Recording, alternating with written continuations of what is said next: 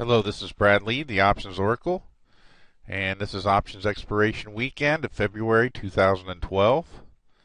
It means our Oracle Speaks is out, and our verse pick is ONTY.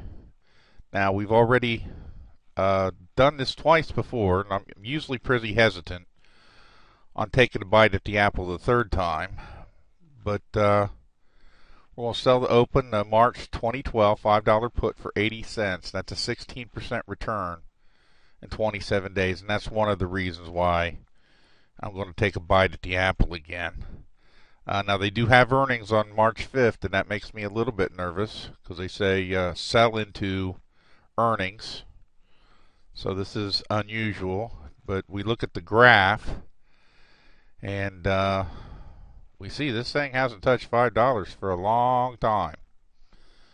And it's on the upswing right now.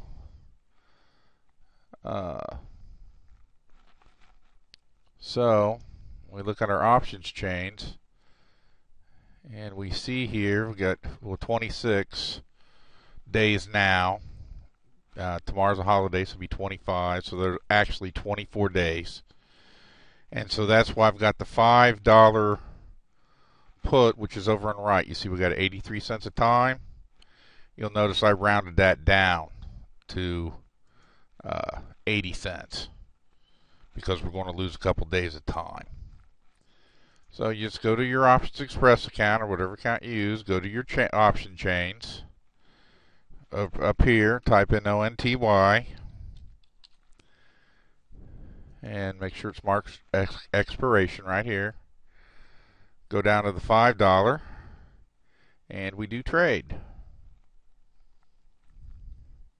And that fills this in for us. We're going to sell to open. We're going to do 10 in this account. Remember I say you do no more than 5 or 10%. In this account, he's got 50. So, and we're going to do a limit of 0.80.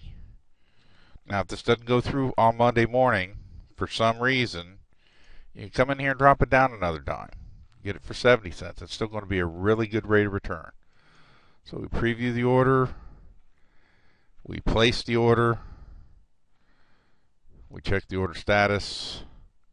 There it is. I always like to check the overview just to make sure. And that's all there is to it. This is Brad Lee, the Option Oracle, signing out.